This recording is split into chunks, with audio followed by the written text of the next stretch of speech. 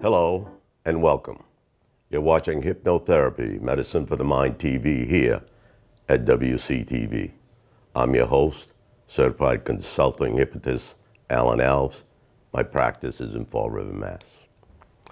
In the world of hypnotherapy, whatever your mind can conceive, your body can achieve.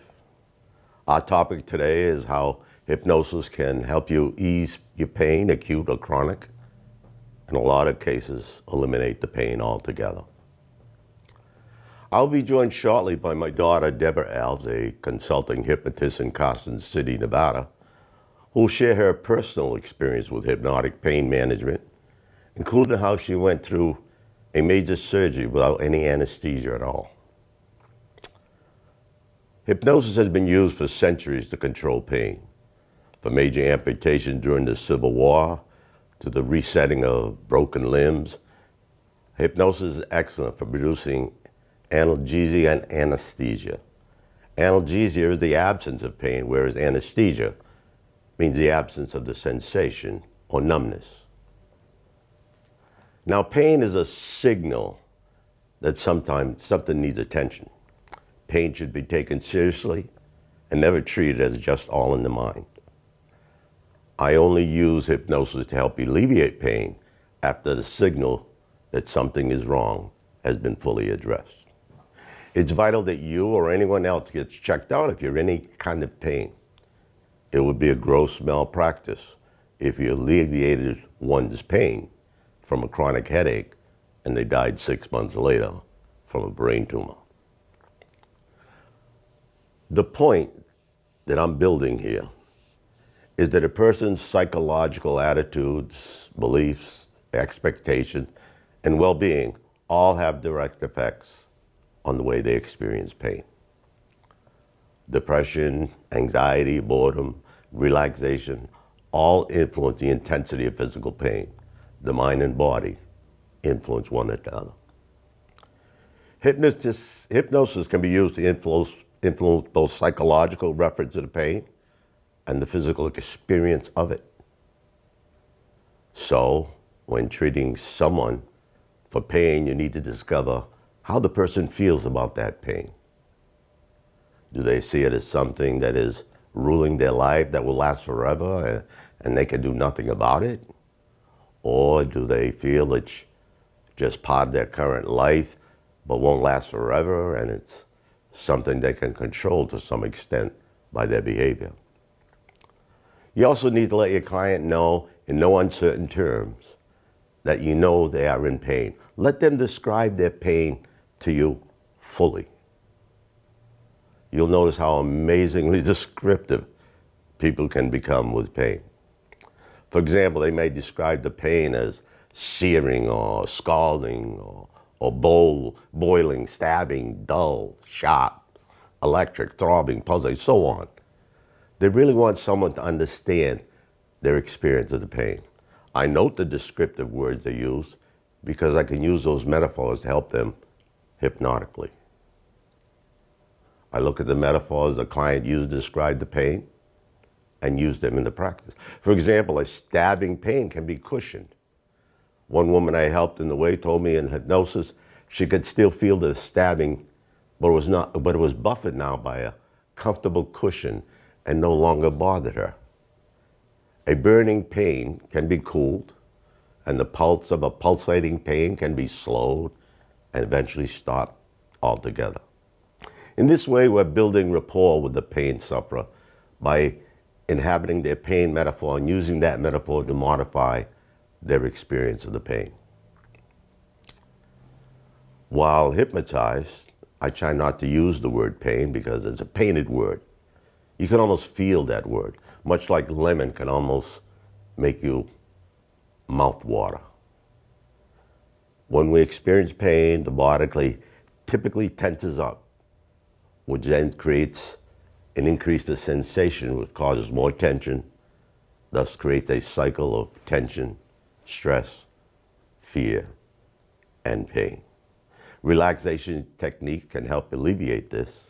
When our minds relax, our bodies follow. I'm going to quote some dry facts here, but they're quite noteworthy. According to the WebMD research, it shows that medical hypnosis can help with both sudden or acute pain and long-term chronic pain, from cancer burns, rheumatoid arthritis, also to ease that anxiety some people feel before surgery. When researchers at Mount Sinai Hospital in Medicine, New York, analyzed 18 studies, they found moderate to large pain-relieving effects from hypnosis, supporting its use for pain management. 13 of those studies were identified that compared outcomes from hypnosis for the treatment of chronic pain. The findings indicate that hypnosis interventions consistently produce significant decreases in pain associated with a variety of chronic pain problems. Also, hypnosis was generally found to be more effective than non-hypnotic interventions, such as physical therapy or education. Most of the hypnosis interventions for chronic pain, including instructions and self-hypnosis. And the Arthritis Foundation study showed that more than 75% of people with arthritis-related diseases experience significant pain relief using hypnosis. New advances in brain functioning imaging, such as MRIs and PET, which is positron emission tomography, scanning techniques that have allowed to use hypnosis, to see hypnosis and to modulate the activity of the brain during hypnosis pain relief. And it proves that hypnosis works with alleviating pain. This appears to allow sensation that would normally be experienced as painful to no longer have the suffering or negative emotions that would normally be associated with them. Mind over matter, a phrase we've all heard before, is typically interpreted to mean that we can use our mind to overcome a situation or even a physical condition. For pain sufferers, this means that a technique such as hypnosis could help overcome the feeling of pain. There is considerable evidence for the effectiveness of hypnosis as a treatment for acute and chronic pain.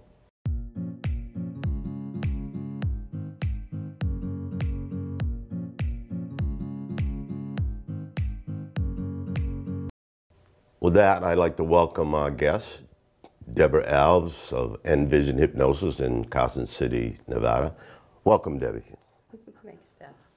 Now, tell us a little bit about yourself. You can tell us a little bit about the painless childbirth that you've worked with as a hypnotist, and then later we'll talk about your personal experience with hypnosis on surgery. Well, I was certified in painless childbirth about 2000, and it's been a great journey and a great experience working with women to help them to enjoy their births and for them to birth their children without the pain or discomfort that is associated with the Hollywoodized birthing experience. It's a wonderful program. They are able to work with their partner and do some deep breathing techniques, relaxation techniques, and they can determine the amount of the experience they want to feel. For example, they can choose to have no feeling whatsoever or they can choose to have some type of feeling so that they can experience, still experience the birth of their child. People have been doing this technique for many, many years. There's several different methods. There's the Marie Mongan method, which I had started out with a hypnobirthing, and that is also an educational program where I think it's up to 6 weeks now, where a woman takes a course 1 day a week, and she and her partner will go through the process of becoming educated and practicing during the week and come to the next program. What's wonderful about this, it does not only help the woman when she's giving birth, but it helps the child as well. We have many reports that because the mother had used this during her hypnobirthing process and throughout her pregnancy, and she realized how relaxed she was and how things in her life were she just wasn't so frantic or anything else. Like, she didn't have any worries or cares. You know, she had concerns. But this is something that she continued with her children and then taught them. And so they incorporated it in their lives, and, you know, they do this as a family. And, they, you know, the hypnosis, they either do it as a family or as individuals. And they talk about the quality of their life as they implement self-hypnosis in their life. So they learn self-hypnosis, and yes. that throws the quote labor pains out the window? Well, yeah, they... a woman, there are many videos on online on YouTube, and the mom is shown having a very relaxed birth, and a lot of doctors and nurses are very shocked by this because they can't understand why this woman isn't having all this pain, yelling and screaming. Like when I gave birth to my children, there was a woman screaming on the other end, and it was my first child, and I screamed. I was nervous, and I said to the doctor, am I going to start experiencing that? This is before hypnosis. And she says, no, and I was able to relax and just enjoy my birth. I didn't know anything about hypnosis at the time.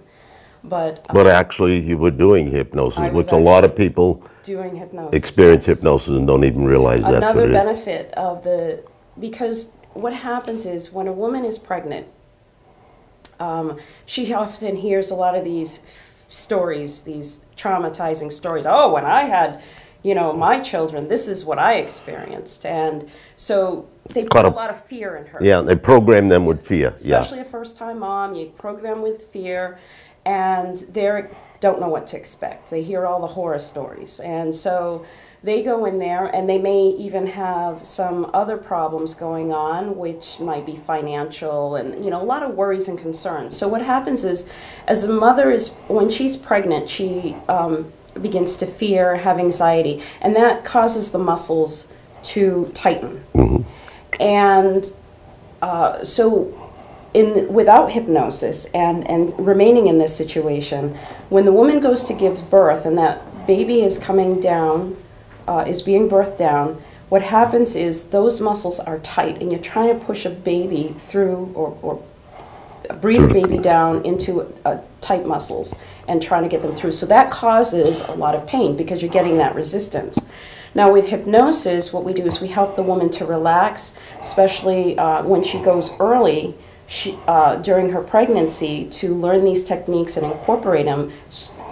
You know, she's mastered it by the time she has had her given birth. And so when she goes to breathe down her baby, the muscles are relaxed because the woman's body is designed to give birth. Yeah.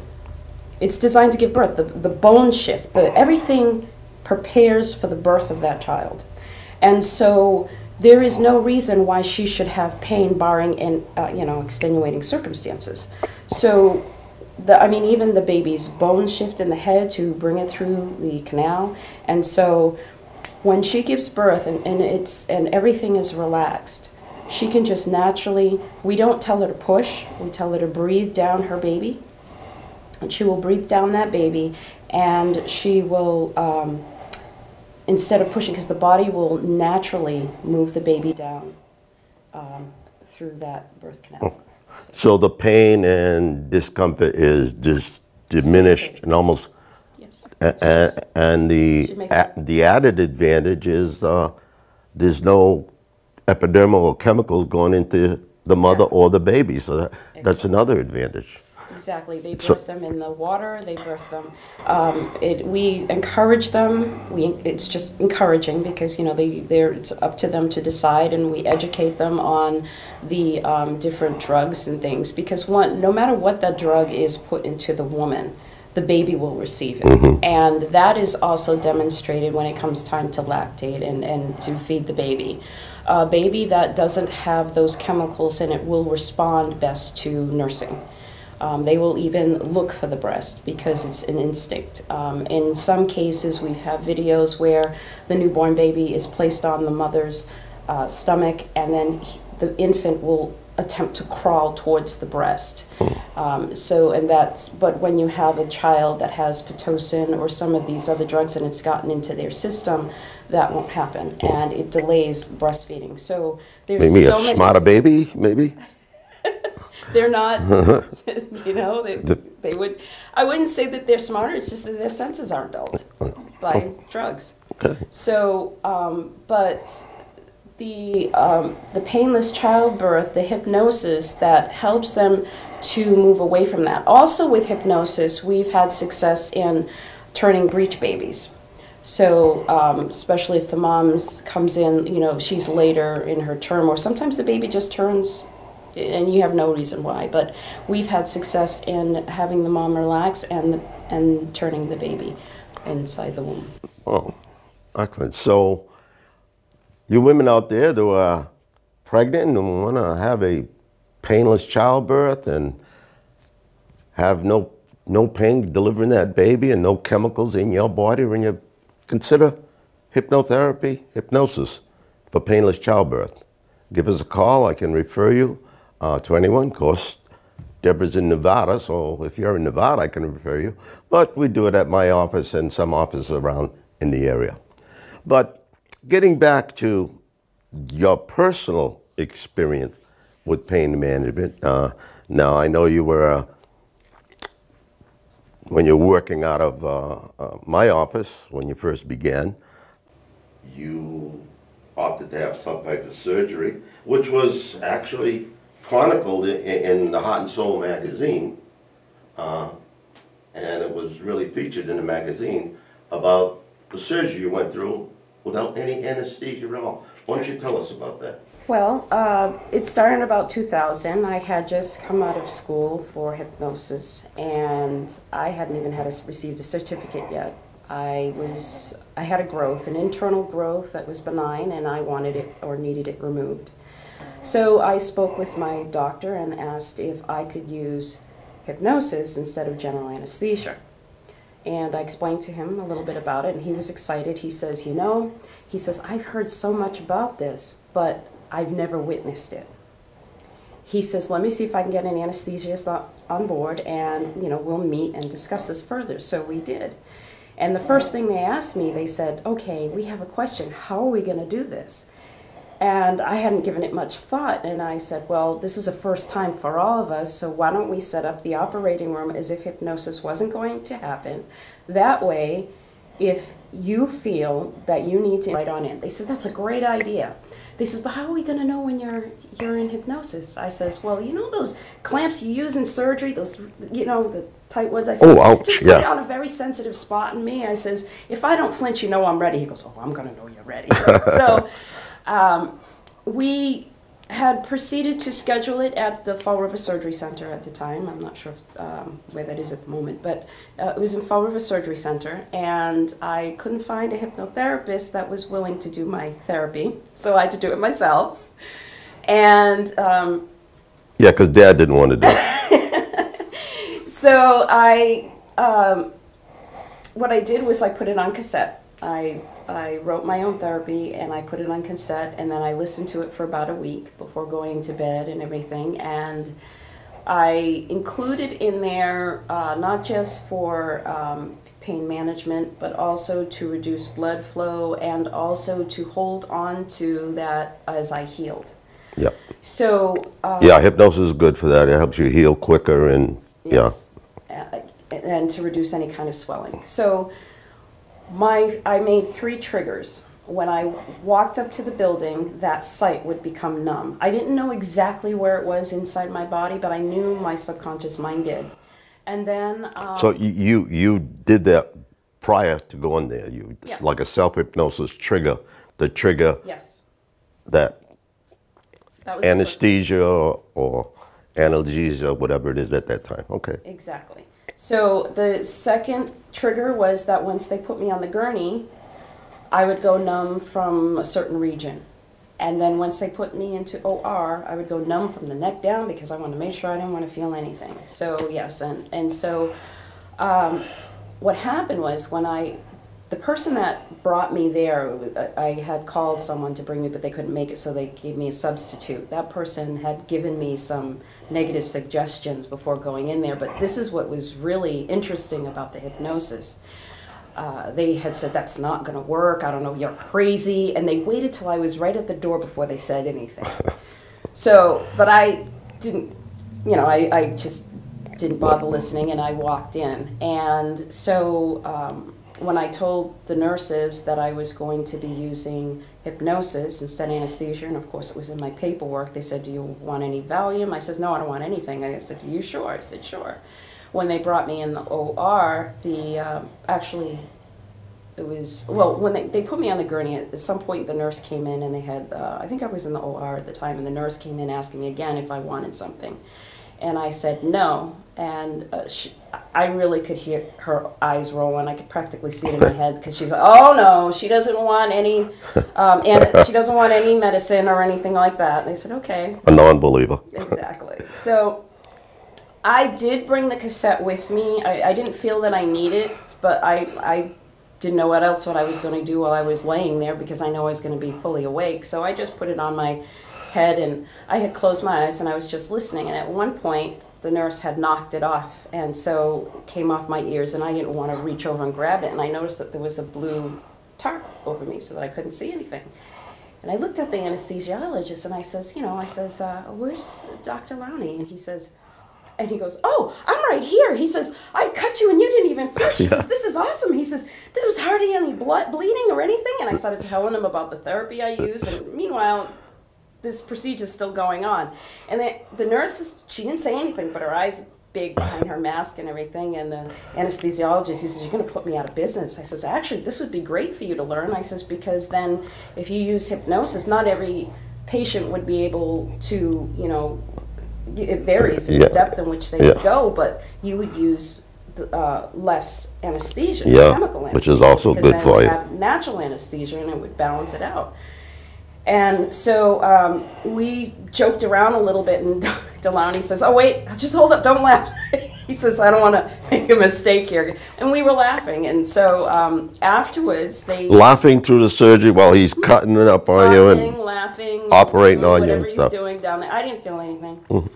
I even forgot, but what is interesting was, I remember that when the headset came off, all of a sudden that person that drove me off, the thoughts came into my mind, and I almost forgot about this part, and I said, what happens if this doesn't work? What happens if this doesn't work? And he says, it's too late. He says, it's working. Because, but what was nice, it also strengthened my faith in it, because even though that person gave me the suggestions, I still couldn't feel anything. And then, that's when we continued with the conversation and joked around a little bit. And then when I went into recovery and talked to the nurses, and I had to use the bathroom, and they said, oh, we can help you get up. I'm like, nope, too late, I gotta get up. And I jumped up and I ran into the bathroom to come, and they came out, and there's a few nurses that were out there. They're like, you don't have to stay here. This is for people that are in recovery. We can see you don't need it. So they're talking to me about the hypnosis and everything, and I was telling them about it and stuff, and a couple of doctors came in, and so then I went back to get dressed, and my sister came, and she talked about the hypnosis with them and everything else like that, and they were just amazed. But I've heard since then, I was the first person to have these use hypnosis in surgery over the Fall River Surgery Center, and since then, I've heard there are others. Yes, there have been others, and well, that's a very interesting story, and like I said, it was as in here in this national magazine, Heart and Soul magazine, even some of the doctors commented in here about how he made the incision and you didn't even flinch. Mm-hmm. So that's the power of hypnosis. Yes. So I'm sure a lot of people will say, like, oh, I don't know if I want to do that for surgery, but painless childbirth, that's pretty sensible to do that. More healthier baby, and no pain. Labor pain's gone. In addition, I want to make another point that I had forgotten, was that with the hypnosis, I had to have a checkup 6 weeks later, and the doctor wanted to test the site it was interesting because the hypnosis had shrunk to that spot, and it was only numb where the site was, where this incision had been. And he says, "You need to let go of that hypnosis." I said, "Oh no, that's my pain medicine." So, yes. And that was just from that 1 week of hypnosis. I didn't have to repeat it.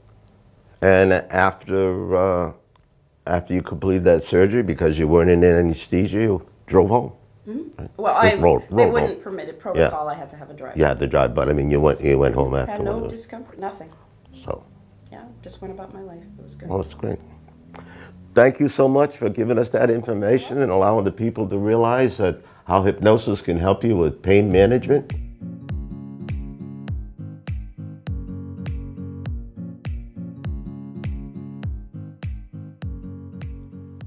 You may already be on pain management regime, and that's a good thing. Please consider medical hypnosis as a complementary therapy to what you're doing, allowing you to take less pain control medication and to suffer less side effects. My time is up. Thank you for yours. Have a good night tonight and a better day tomorrow. And remember, whatever your mind can conceive, your body can achieve.